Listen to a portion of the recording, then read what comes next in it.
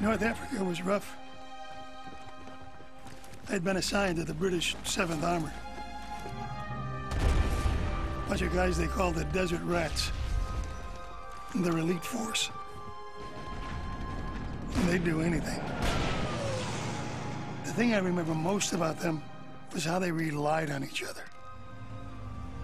They didn't want me there. But even they knew they could use all the help we could get. The Nazis were in North Africa. Mussolini's hold on Egypt was slipping, and Germany had its sights set on the Suez Canal.